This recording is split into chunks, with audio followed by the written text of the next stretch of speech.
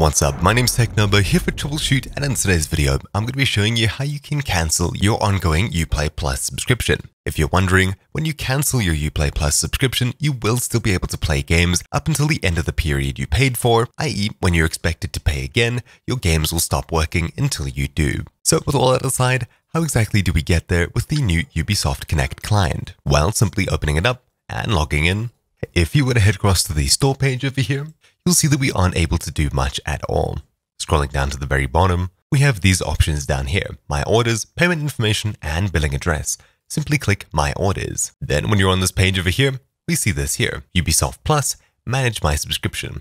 I'll simply click that, and it'll be taken across to this page over here. This page over here is also accessible through the link in the description down below, but you'll have to log in through your browser for that. That page is linked here in the help section, but upon clicking it, it does something rather odd.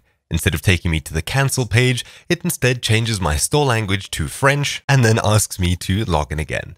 After logging in again, I am very confused with what's going on. Why exactly this happens, I have no idea, but all it does is takes you across to store.ubi.com/uplayplus/cancel. That is this page over here. Simply click cancel your subscription and we'll be asked to log in again. Leaving it a couple of seconds without having to log in at all, it takes us here.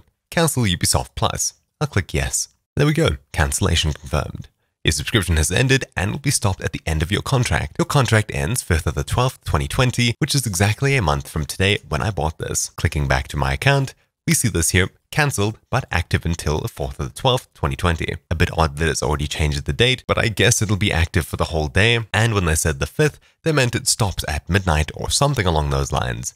Not entirely sure. But now that I've cancelled it, I still have Watch Dogs Legion here, activated with Uplay Plus, and I still have the ability to launch it. So with all that aside, my name's been TechNobo here for Troubleshoot, and I'll see you all next time.